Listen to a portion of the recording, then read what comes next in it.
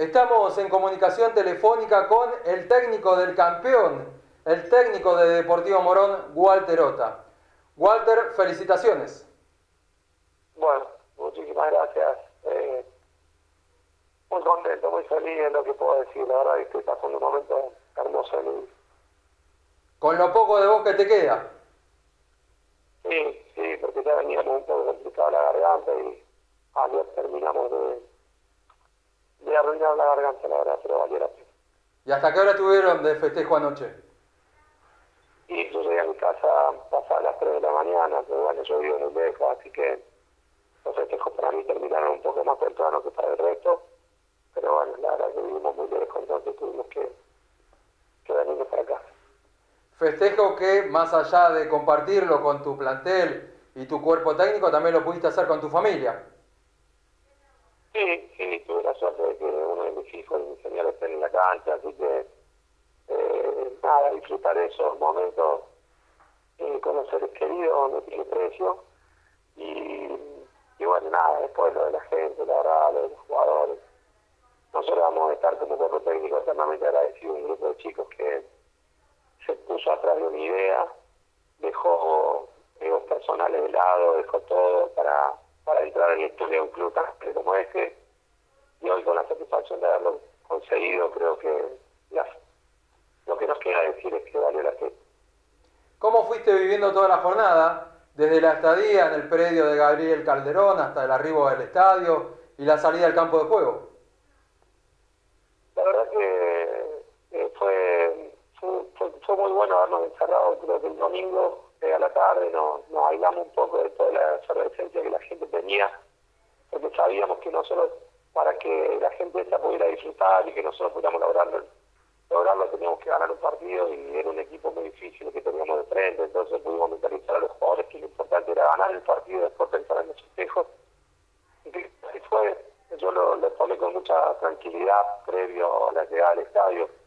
Cuando íbamos con Angelito, el chofer ahí, y Cholito, que íbamos adelante en el micro y empezamos a ver la gente y todo, ahí empecé a sentir un nervio, una ansiedad mucho más importante.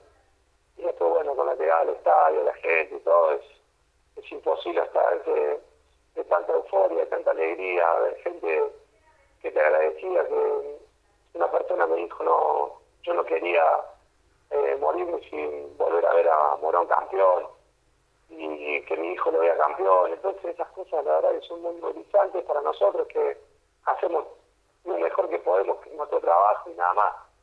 Así que bueno, he vivido momentos muy lindos que seguramente no me voy a olvidar nunca. ¿Cuántas palabras, besos y abrazos habrás recibido de tantos hinchas de Morón ayer, no? Interminable, la verdad, interminable. Cuando la gente cantaba y reconocía nuestro trabajo, es un momento que no me esperaba vivir en un club tan grande como Morón, y la verdad que vivirlo es inolvidable. Va a quedar en el recuerdo más profundo de mi corazón seguramente. Y te diste hasta el gusto de dar tu propia vuelta olímpica. Sí, porque la gente se comportó de una manera increíble. Es increíble que la gente no haya invadido, que disfrutó las tribunas, que lo disfrutó, cantó, lloró, y que dejó que los jugadores lo disfrutaran adentro del campo, sabiendo que ahora viene el clásico y que vamos a volver a disfrutar todos. Entonces, la verdad que el comportamiento de la gente de Morón fue ejemplificadora, y ojalá muchos clubes intenten repetir así, porque creo que lo que vivimos anoche los protagonistas fue algo inolvidable. Es un poco un ejemplo para todo el ambiente del fútbol, el mundo del fútbol, sobre todo en estos días donde se viven tantas situaciones de violencia, ¿no? Y de no poder festejar situaciones de campeonatos o de ascenso. Y lo que pasa es que, sobre todo en Morón, que hacía 27 años que no se festejaba. Entonces, ¿cómo hacer para que esa gente, que tanta emoción contenida, no lo desborde? Y la realidad es que se comportó de una manera tan ejemplar que debería ser un ejemplo seguramente. Y desde lo futbolístico ayer, más allá de los 2 goles de manera temprana, salieron con mucha actitud y fueron muy superiores a Platense en el inicio. Creo que entendimos en el inicio que nosotros teníamos que presionar y que teníamos que llevar a Platense al campo de ellos, porque tiene jugadores muy importantes que si defendemos muy cerca del área nos pueden lastimar.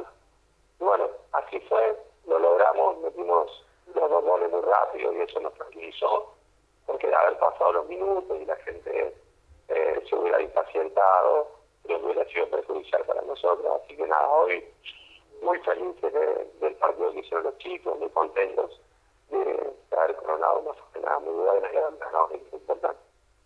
Y de esta campaña, ¿cuáles crees que fueron los mejores partidos que disputaron? Y no sé, la verdad que yo me quedo con el partido de Atlanta, la primera fecha acá, la primera rueda, digo, porque veníamos de 2 derrotas consecutivas donde se hablaba mucho de nuestra continuidad, de reemplazo y todo eso, y la verdad que los jugadores nos respondieron de una manera que sentimos un respaldo muy grande y bueno, a partir de ahí muchos partidos jugamos bien, pero no me puedo quedar con uno. Pero sí, lo que te puedo decir es que después de que ganamos en Guayurquiza estábamos convencidos de que íbamos a hacer. ¿El gol que más te gustó de los que convirtieron? Y por la sensación y por lo que pasó después con Gerardo, que no pude festejar, creo que me quedo con el Gerardo de mitad de cancha contra el partido español. ¿Cuál fue que es la mejor atajada o la atajada más trascendente que hizo Milton Álvarez? Sin lugar a dudas la de Colegial y la de Barraca. Pero la de Colegial en el último minuto y la de Barraca en el último minuto fueron los más importantes. ¿El jugador que desde afuera más empujaba al grupo y más lo sostenía? No, uno no, yo creo que hay muchos jugadores. ¿O los jugadores? Y no creo que haya sido uno solo, creo que es un grupo muy serio, mucha experiencia y que todos tiraban para el mismo lado. Dentro del plantel siempre hay uno que es más simpático, divertido o tiene diferentes caracteres, pero la verdad que yo siento de que todos estaban comprometidos y que todos fueron siempre para el mismo lado. ¿Cuál es el jugador o los jugadores que son más jocosos, más divertidos dentro del grupo? Y yo, obviamente que nosotros dentro del vestuario compartimos poco, pero yo lo veo, obviamente que Pichín, Nico Martínez, son los, bueno, la verdad que creo que el que más era Nico Gasperi, lamentablemente se fue, pero creo que esos son los nombres que me parece, Juan Ferreira, son los nombres que me parece que son los más bravos dentro del grupo. Y los más serios, los centrales, me imagino, Raca, Mayola.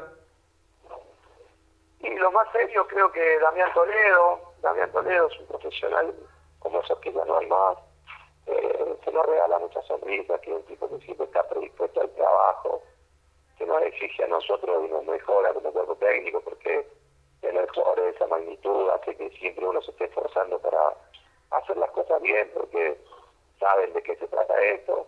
Así que me parece que Damián debe ser el jugador más serio que hay en el plantel, si bien todos son chicos muy serios, muy profesionales. ¿En qué momento sentiste que ascendían? ¿Previo al partido de ayer, en alguna fecha pasada? No, yo creo que cuando le ganamos a Guayurquiza sentí que era muy difícil que se nos escape porque sacamos una diferencia importante. Y yo en ese partido, cuando terminó el partido, sentí que era muy difícil que se escapara, pero hasta que no pitó ayer Yamil no sabíamos cuándo, pero sabíamos que iba a suceder.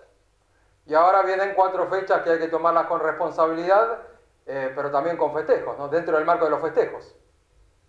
Sí, la verdad que sí, porque ahora tenemos que ir a estado bastante largo, no tenemos tiempo de disfrutar nada, pero bueno, ya está. Ahora, a pensar en lo que viene, pero seguramente esta alegría y todo esto sigue de por vida.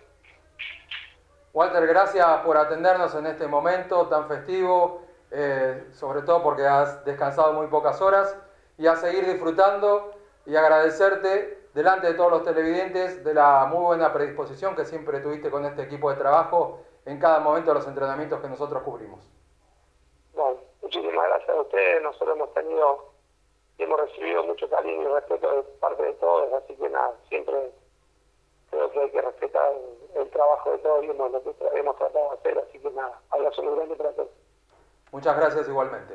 De esta manera pasaba el técnico del campeón de Deportivo Morón, Walter Otta.